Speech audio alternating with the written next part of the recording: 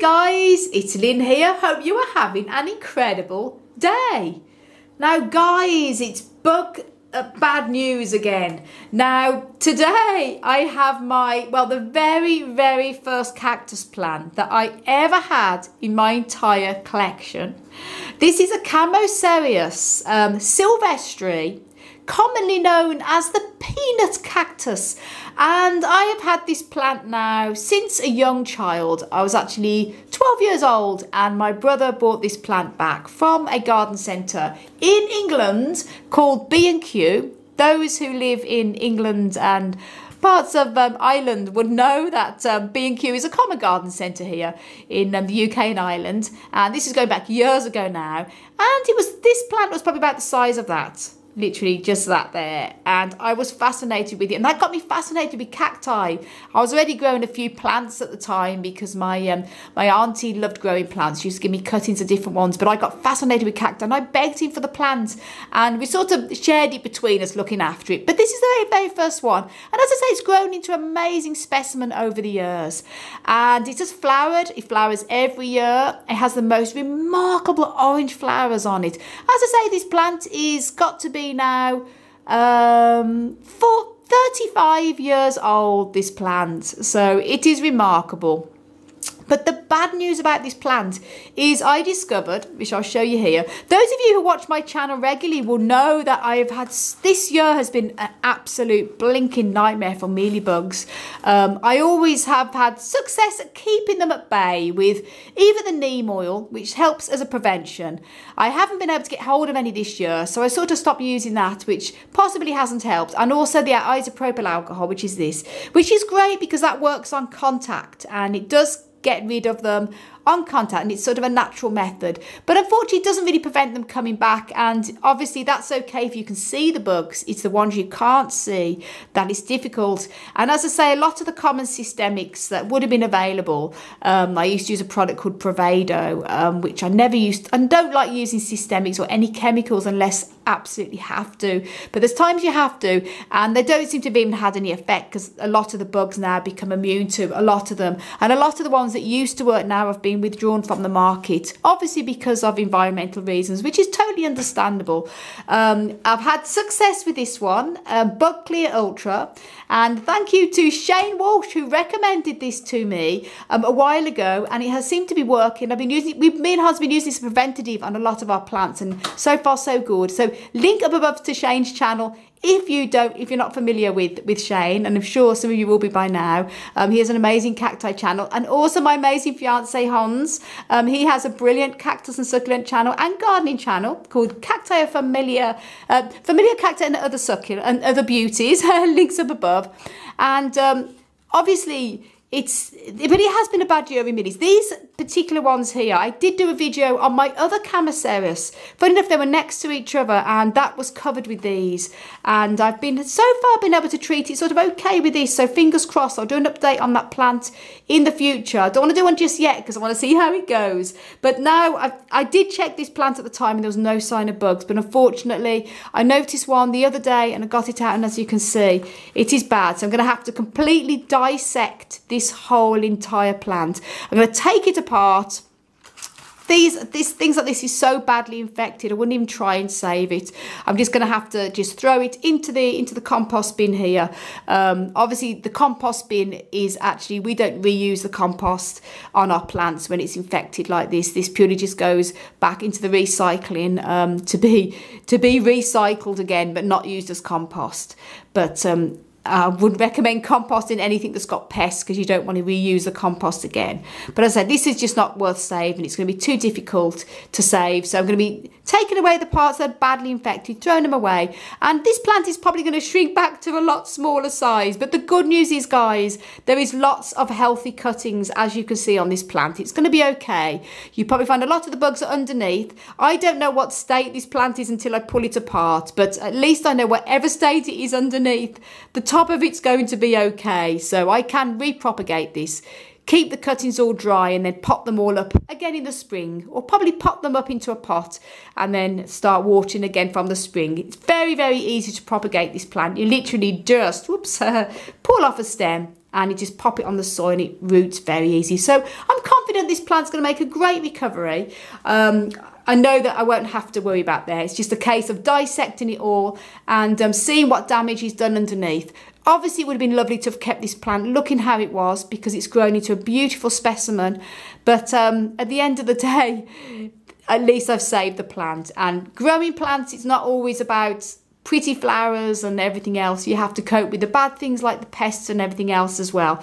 And on my channel, I like to share what happens if I have rotting plants, if I have bugs. I like to share it because that's growing plants, that's natural. You're not always going to have sunshine and flowers. And also, like, hopefully I can help other people out should you have this happen to your plant as well. I did a video on dissecting my dragon fruit cactus, and links up above to that one as well, because I had to do a similar thing with that, with the dreaded mealies. And these are the worst for mealy bugs because, as you can imagine, the tiny little stems here, they hide. You don't see them on the plant. This plant looks pretty healthy from here, but underneath it's where all the mealy bugs hide, so that it's practically impossible to see. I only found it because I happened to just squeeze this out and I saw a little bit underneath when I pulled it, where I was like, oh my gosh. So thank gosh I found it when I did. And what I'm going to be doing is dissecting the bit of this plant in front of you. I'm going to turn it upside down, pull it apart, and I'm going to see what damage is done with the mealies first. And then obviously I'm not going to film the whole entire thing. It's going to be too long of a video. I'm just going to show it in stages. And obviously this is the little pot with the isopal alcohol. I might be able to treat individual stems that are savable in here with that. There, so I'm going to put some of that into that bowl. This is what I'm going to spray on the stems afterwards before I let them callus over, to make sure all the bugs are completely gone. And obviously this here, I'll just show, this is the little bin to recycle. All things like this just going to go back into there. So let's get going and let's see what state this plant is in then. So obviously, first of all, I'm going to be turning it upside down. And as I say, it's a waste of time trying to keep it all looking how it is, because the only way to thoroughly get rid of bugs is to thoroughly turn the plant over and literally take it apart. It's a shame, but that's what you have to do. It's just not worth, well, the good news is, turned it upside down here. The roots look pretty much okay, not too bad. Now, as I say, this is where mealybugs hide, underneath the pots here. As you can see, that is where they're all hiding. But that's not a problem. I can remove all these here and just turn this around. I'm going to be, first of all, taking all these, the bottom layers all around here. As you can see, the sand has gone to the top. I use a lot of sand in the soil mix. And then I'm going to be gently pulling off some of these stems and seeing what state it is underneath. So let's get going. I'm going to just try and think what way to do this now. So obviously I'm going to empty this soil to the side here. I don't want that going all over. Turn this upside down and pulling off these first all around here, like so. Just going to literally probably just pull this apart. I think it's the only way to do this, guys. So just make sure you can see what I'm doing. This is obviously the underneath of the plant. And as I say, it doesn't really matter if all the roots come apart, because I'm going to treat this whole entire plant as cuttings. It's the only way to, if I tried to keep it as it is and just sprayed it with bug spray, it's just not going to work. Fortunately, you're not going to get all the bugs hiding here. It's just literally having to pull it apart. And now obviously when you're having to do this, gently pull at the roots, and you don't want to tear it apart like a mad person. Literally just loosen it up and just pull plants. I hate having to do this, but it's what you just have to do. And it's the only way. See, now this is the only way I'm going to see what the inside of the plant is like. I'll just show you guys. As you know, the outside was pretty bad with the mealies. The good news is here, pulling them apart there, as you can see, that's some of the inside. It doesn't seem to be bad with mealies. In fact, I can't really see any as such. That's perlite. So I'm going to be doing this with all of the parts, and any that look pretty good and savable. As I say, it could possibly be mealies there. Yeah, it's difficult sometimes with the perlite. Pulling it apart and putting that into there. We'll be putting the savable ones into a separate portion on the table, and then any that's a bit like that, you can see is very bad, just go straight in the bin. So I'm going to stop this video now and carry on so it doesn't go on ridiculously long. But as I say, if your plants are badly, this part is badly infected here, there's a waste of time trying to keep that going. As you can see, just throw it out back to the Mother Earth. Now this looks pretty savable, so that can go separate here. And I'm going to show you what I'm going to do. Is separating the two parts, and I'll show you in a bit how I'm getting on.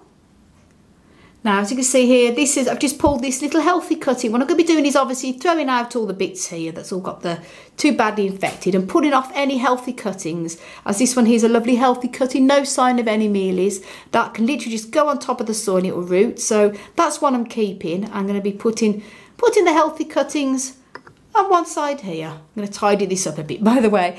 Put that on there, and then I'll show you all the cuttings and all the rotten bits after I've done it.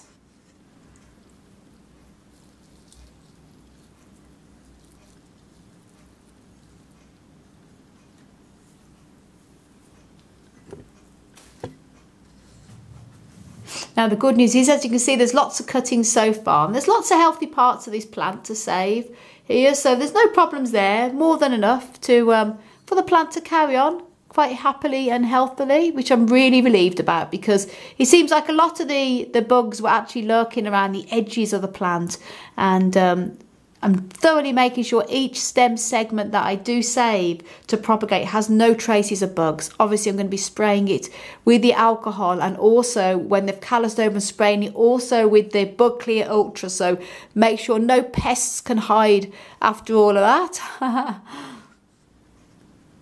Now that's practically the whole plant taken apart.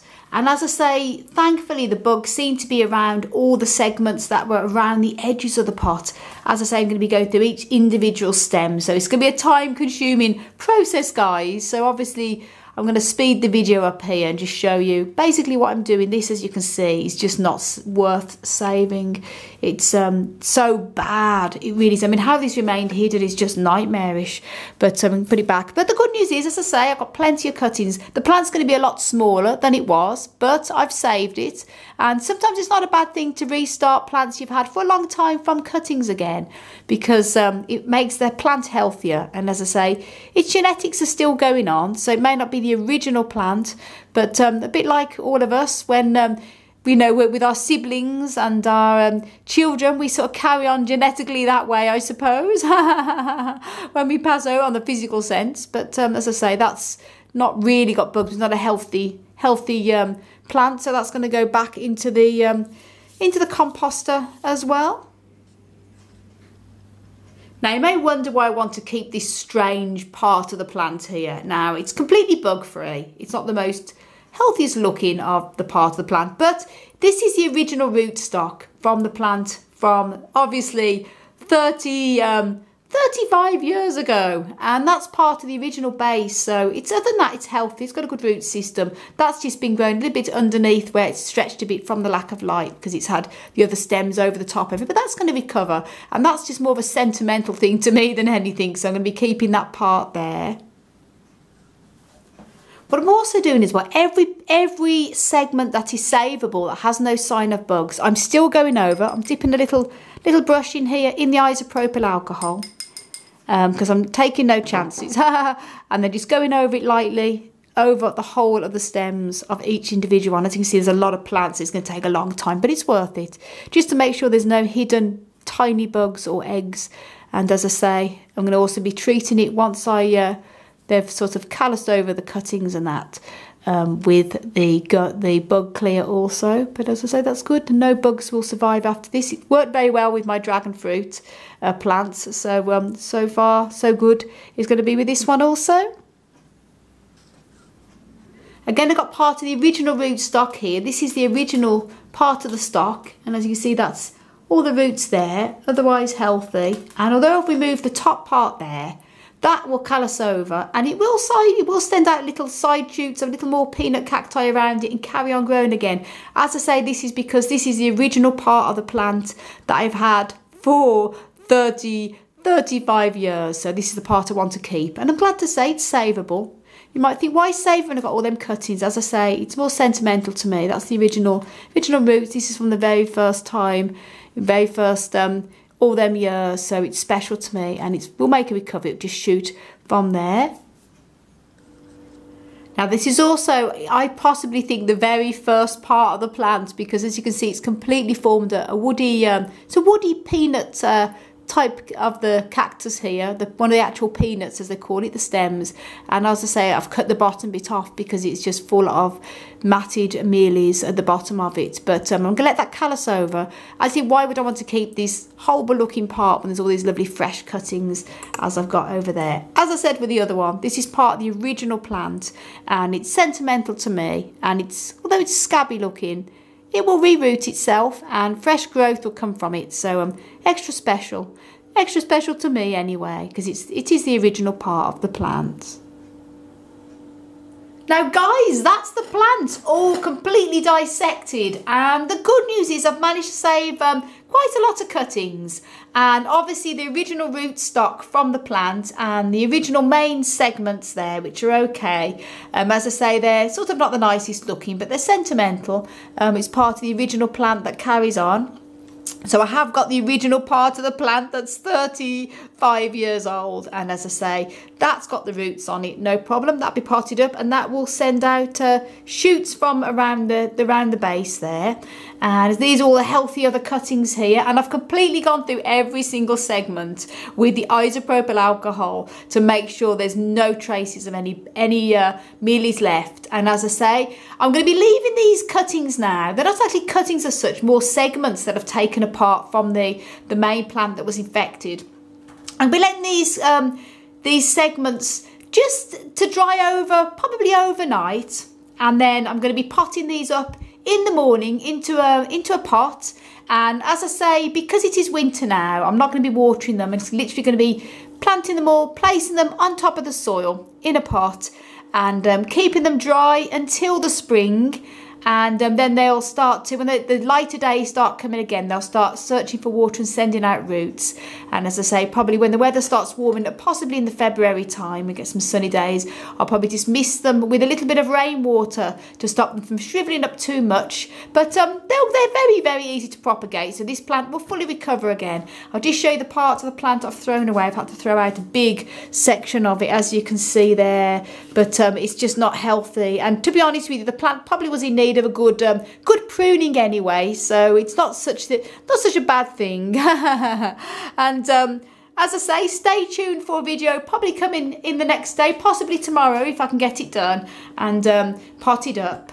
And I'm going to be showing you potting these up, and so thank you again for watching. So guys, hopefully should this happen to your plant, you know what to do. And thanks so much for your support, your amazing comments and your wonderful likes. I really, really appreciate it, guys. And I cannot thank you enough. So I want to send you loads of love, heaps of happiness, and tons of plant power. As always, from Ireland. Until the next video, guys. Bye.